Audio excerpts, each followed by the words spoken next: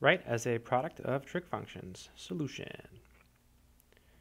So there's an identity that we can use whenever we have a sine minus a sine and the angles are different.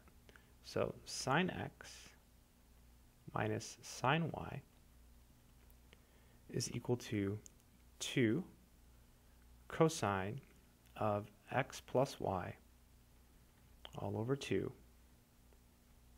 Then we have sine of x minus y all over 2.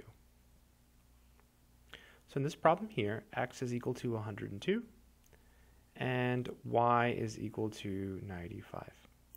So all we have to do is plug in the numbers. So let's go ahead and do that. So use a different color. Let's try this one. Sine of 102. So I'm just going to rewrite the original problem minus the sine of 95. That's equal to 2 cosine. So we have 102 plus 95, so x plus y. So 102 plus 95 all over 2.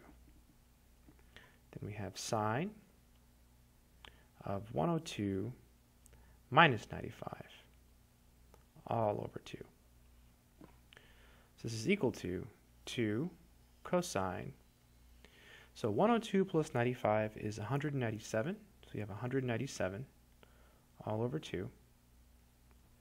Then we have, looks like sine. 102 minus 95 is 7. So you get 7 over 2. This is equal to 2 cosine. If you work this out, you get 98.5 degrees.